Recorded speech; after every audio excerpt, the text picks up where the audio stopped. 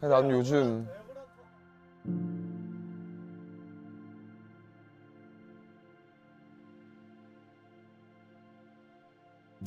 많이 힘들었어.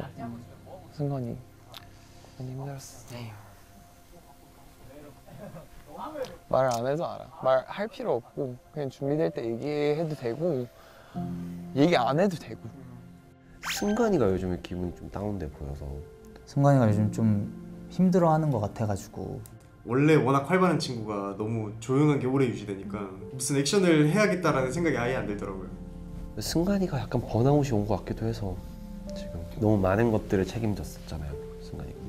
근데 이유를 궁금해하지 않으려고요, 그냥 냅두려고요. 그런 시기구나 이렇게 생각. 나도 힘든 게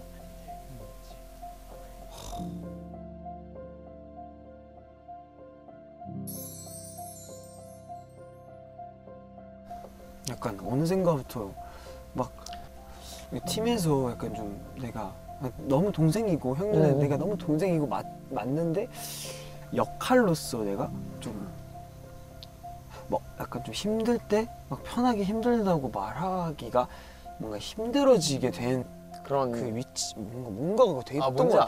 내가 그런 분위기를 잡고 있기도 하고. 네가 팀에 대한 그런 책임감이 되게 크고. 그니까 어느샌가부터 내가 힘들어도 이제 약간 내가 그거 스스로 인정하지 않았거든.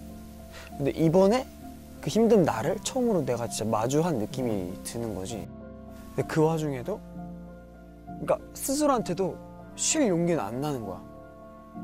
그것도 못하면서 또 같이 있을 때는 힘든 팀 주구장창 되는 거야. 힘드니까 이제. 근데 쉴 땐 쉬어야 돼. 그치. 너무 억지로 할 필요가 없어. 네가 팀에 대한 책임감이 커서 약간 그런 생각들이 많은 건 알겠는데 네가 없을 동안 12명이 네 자리를 채워줄 거야. 열심히 하면서 채워줄 거야. 그냥 그것만 알아주고 마음을 좀 편하게 먹었으면 좋겠어. 힘들면 힘든 거야. 티내도 돼. 뭐야 이 따뜻한 자리. 내가 또 이런 거 못 견뎌. 미안. 근데 진짜 이런 얘기를 해주고 싶었어. 근데 이런 자리가 없었으니까 단둘이 있으니까 얘기를 하는 거지. 갑자기 눈물 나.